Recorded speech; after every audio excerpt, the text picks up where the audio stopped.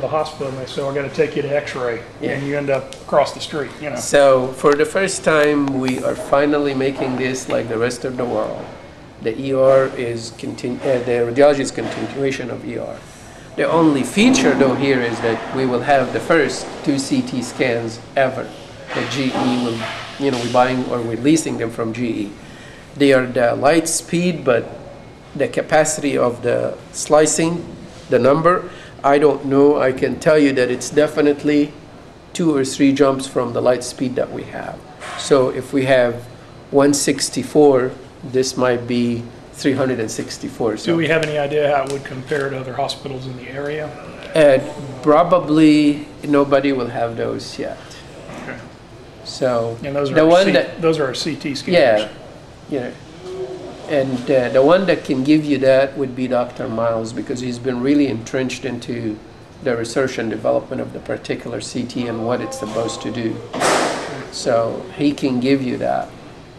I do have some information on it, but we can talk to Dr. Miles too. Yeah. Good. Great. Yeah, he would be a lot better That'd to. Be great.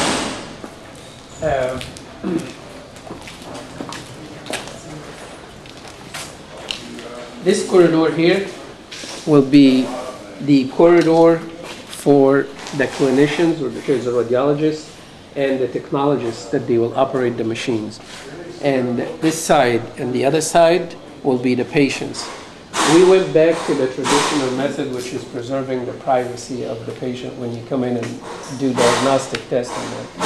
The industry went one time modern and they had regular corridors. And everybody now is going back to the best solution is the technologist and the physician here. The patient comes from the other side and the doctors go from this side. So you preserve the privacy and you don't parade these people throughout the whole world. And we succeeded to do that. Not only that, we actually made an area right here.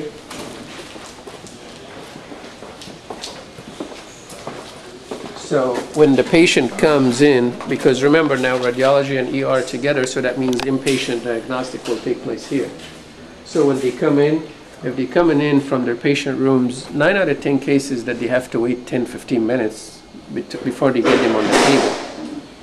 Because they call, the technician call, okay, bring 902, we're ready to do their CTs. They come here and then they're still working on it. So what we did is we created a 5-bed holding area with all the amenities for a patient room. So if they're on oxygen, they come here, there's oxygen. If they're in vacuum, there's vacuum, there's the air. Everything is ready here. With all the nurse call and code blue, everything is here. So they will be here and they can be observed from the window. So we felt that this is necessary to do. To your right is another 2 X-ray rooms similar to the other 2, but that will be strictly for inpatient because that is the radiology department. So all of radiology in this wing now will be right here. Except we're going to leave some upstairs still. Interventional radiology will stay, which is special procedure, drainage, biopsies, and things that they do day to day. Yeah. I don't see why would they want to move them down here. It wouldn't be a good, because there is a lot of things go along with that. You got prep, holding, and recovering because their procedure are similar to, it's semi-invasive, but it's similar to interventional cardiology. Pretty much they overlap. Mm-hmm. They don't play together though. Yeah. Everybody has to have his own place. Yeah. But before I forget, there is a way that we can drop this. We just need to know. Oh, there is? Yeah. Well, I looked at those. They wouldn't be going. Okay. So we can do it here, we can do it on the other side. Oh, they'd be happy about that. Yeah. Well, the other 2 we haven't done yet, so. Okay, where next? We need to look at a mock-up room, right? Yeah, and that's really, Jacob, when we took the tour last time, and Katie and I were here, your explanation of how you've used the mock-up room, why you built it, the uniqueness of the table that you designed, all that stuff. We're going to go up to the patient room and do that, but let me show you the exam room and the ER exam room. It's not used. Yeah, it's not used.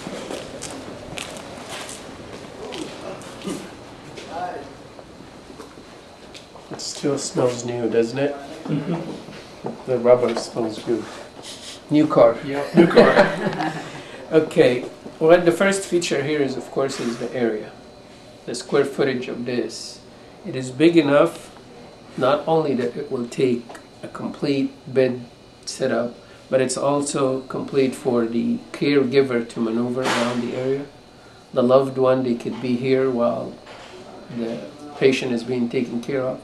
And why did we do it that way? Because we know from the past, we know from the surveys, we know from satisfaction is 9 out of 10 hospitals, once the patient goes to the ER room, they want nobody to be there. Well, it's true in most cases, but there are cases where your loved one needs to see you. They need you to be there. A mom with her child. Right. She just can't sit outside on her child in here. She wants to be with that child. You know, a person with his dad, and his dad is old and frail and is confused and scared to death being in the hospital. Well, he needs his son or his daughter to be there just to be comfort them. We put all these consideration here. We didn't leave that. Another thing we did was the efficiency. Always the efficiency is an issue in an ER because to solve the problem, you want to be in and out. You want that to be fast. So what would come to mind is try to give the clinician everything they need without moving back and forth. I'm going to get this. I'm going to see that. Well, it's all in here. We succeeded to put it all in an integrated head wall system so they don't have to leave. And what would those features be? Lots and lots of features, all what they use on regular basis, from their blood pressure measurement devices to, you don't see that, checking their ear and nose, all that is coming in, all will be hanging here. We didn't leave even the wire management system. We created one and we hang in here, so there is nothing to trip on. They can wrap the wire in here. Their phone system, it's all integrated within the bed docker gloves. It's right in here, okay? This thing is not really the right one. The right one is upstairs. IV can move. You will see upstairs. It's better than this. Oh, yeah. It's better upstairs. This was the first try. We fixed that. The monitor is right here. She can see everything, all the vital signs. We doubled the oxygen air vacuum, both sides. Not necessarily because we want to double it just in case one break. No, because if we actually have to have two in case of a disaster, we can put 2 patients in here. There's no problem. But also we are allowing the fact that if that patient needs a ventilator, okay, and it's you know, it's easier to get it from the right-hand side. You got it on the right-hand side. Easier for the left. You got it on the left. The nurse call is integrated in here in that wall. So the code blue is integrated in that wall. Explain just in this case. again. That's a wire management system. So if there is a lot of wires, all what you do is that you just coil it around. Wow. There were simple things that we had to look real hard and find a solution for it. We didn't want to leave anything unturned. Like I said, I always joke about the only thing I couldn't really make work was just get the ice to be the ice dispensing. But you tried. But we did try. I know you did, yeah. We did try, and it's still in the work. Actually, they're still working on it, and they might come up with a system. Vacuum bottles, we recessed it inside the head wall so it will be out of the way. The surface, all the surfaces we did here is cleanable surfaces. There's no place for bacteria or anything to grow. We thought of that too. We figured that that's a key issue. Every exam room have a hand washing sink with wrist blade and a gooseneck, which is the standard code requirement for a regular patient room. We put it on the exam room too. So you don't have, you know, there's a distance to wash. You can do with your elbow rather than your hand. I think that's a great feature in addition to the sanitizing, you know, alcohol. So we have that, we have it here as you exit.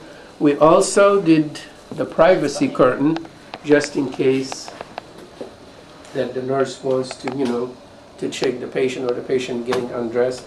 Another thing that we did is that you see these doors are not really in every exam room in the world. These are typically, you will find those typically in the ICU room setup. Well, we elected to do all our rooms because of the visibility that we were talking about, the 360 degree.